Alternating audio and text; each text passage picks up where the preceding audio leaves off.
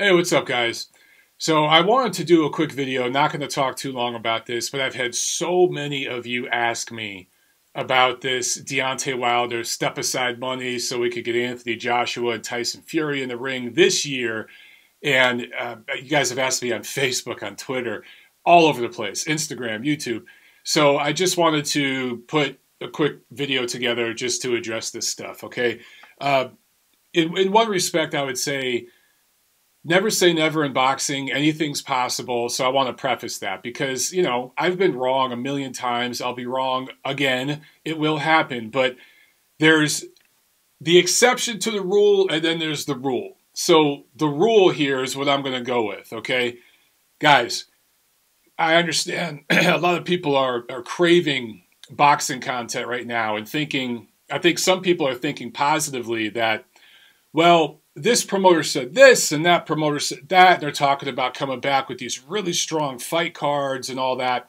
And, you know, maybe because promoters haven't made a lot of money this year, fighters haven't made a lot of money this year, they're going to just kind of cancel the plan that they had set up. And they're going to go right to the good fights. No setup fights, no, you know, building kind of fights, no brand building type of matchups. We're going to go right to the good stuff. Guys, that's not going to happen.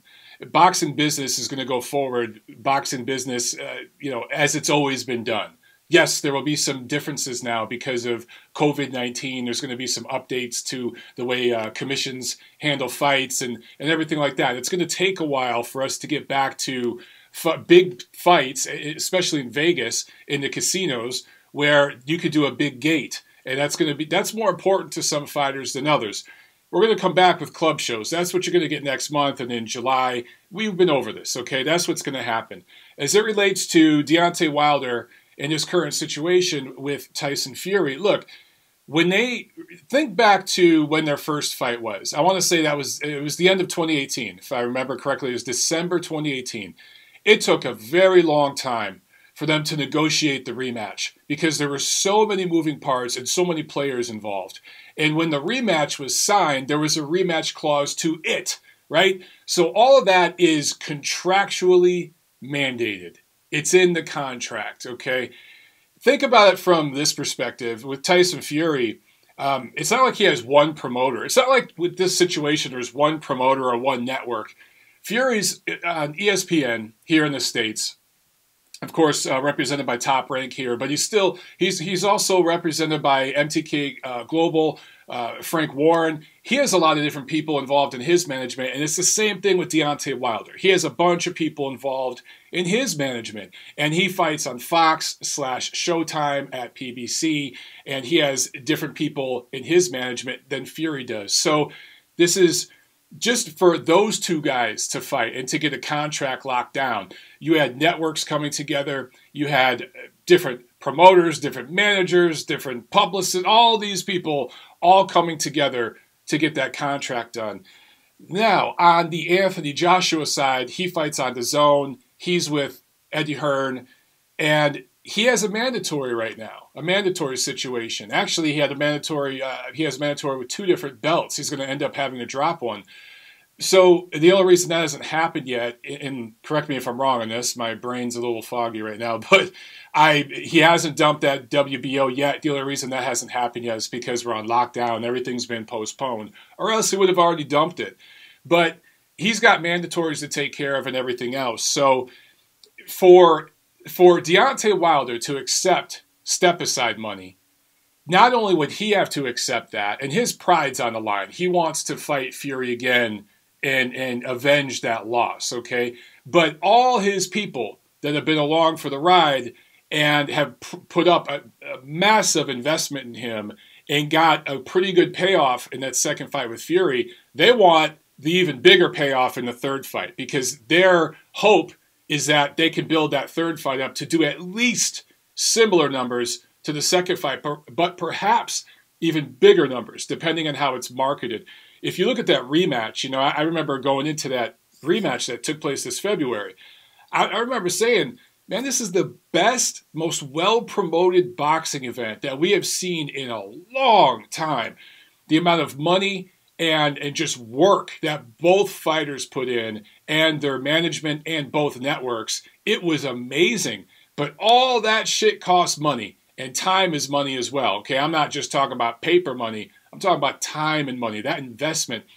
Man, both sides want that payoff. They want that third fight, and it's in a contract. So for Wilder to take step-aside money, not only would he have to swallow his pride a little bit, and he wants to get right back in that ring with Fury and avenge his loss, much like AJ did with Andy Ruiz. He wants to get in there and at least make that attempt.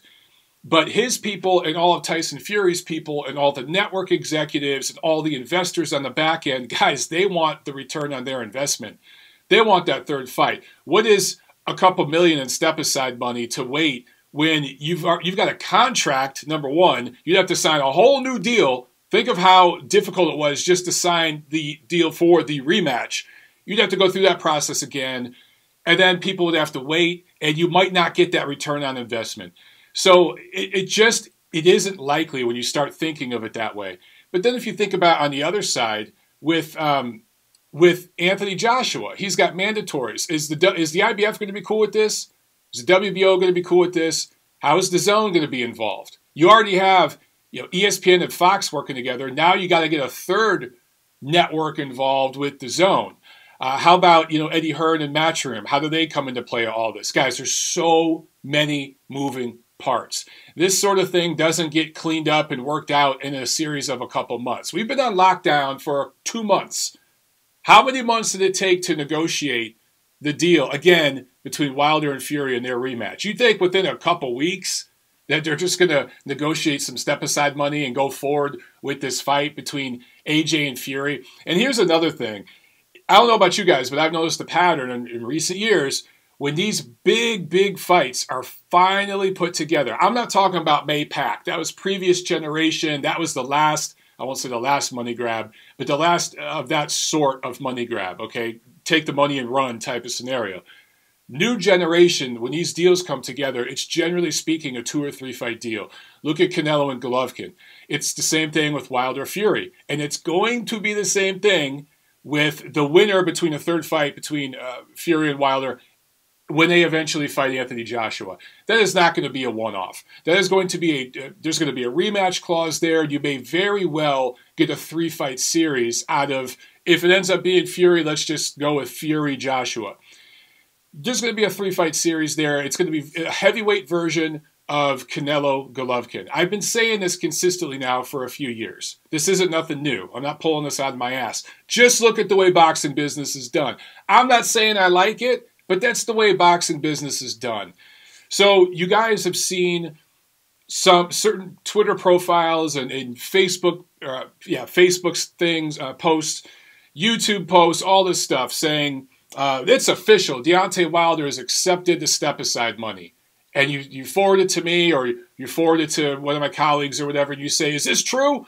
Guys, it's, I understand why you're asking the question. But just think about it a little bit further.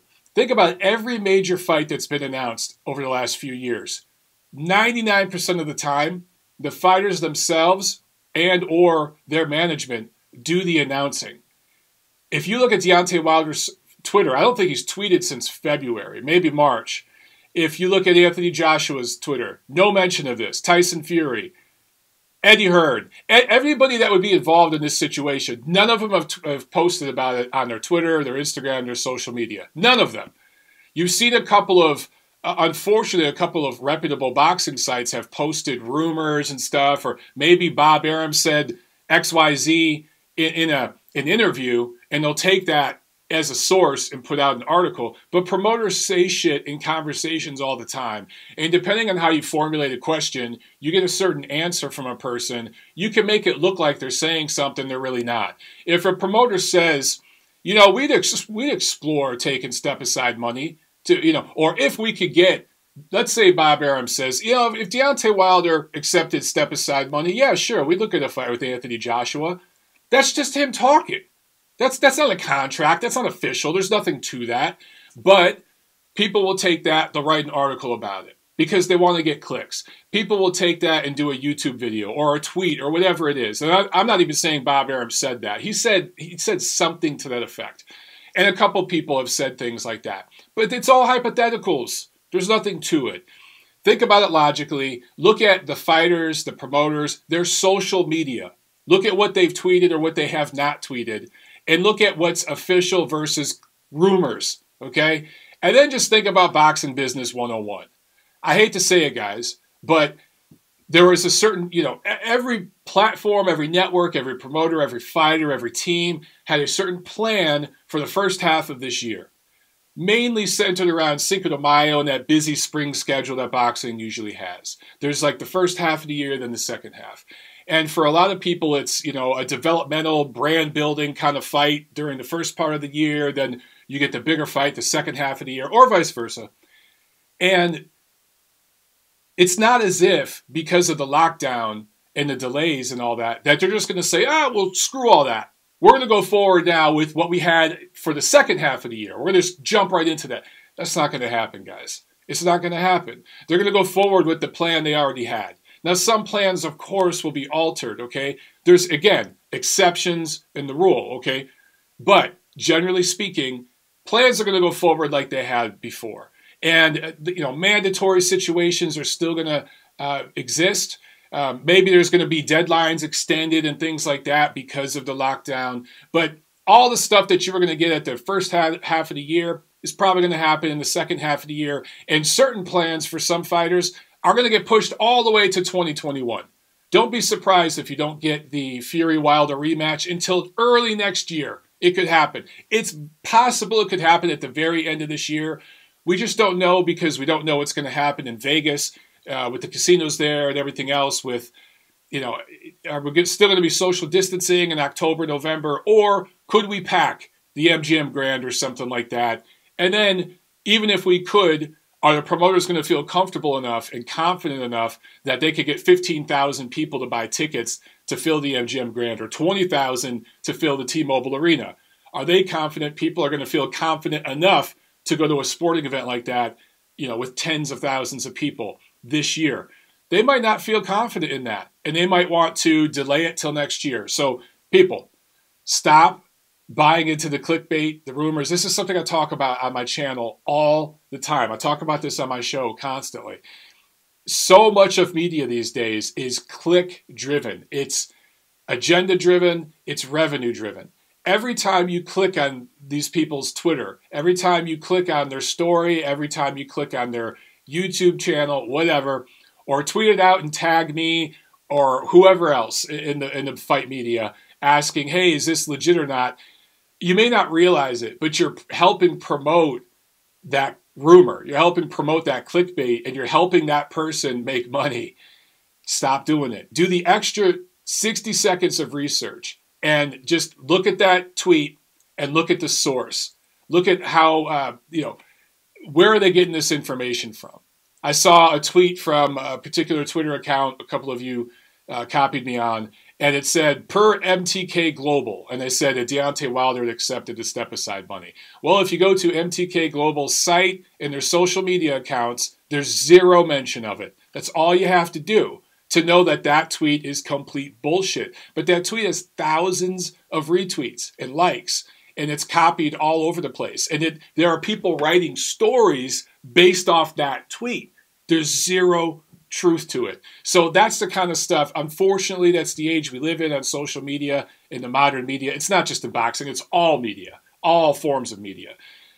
More than half of it, I'd say, is complete bullshit, particularly during the lockdown where people are desperate for clicks because there's no news to report.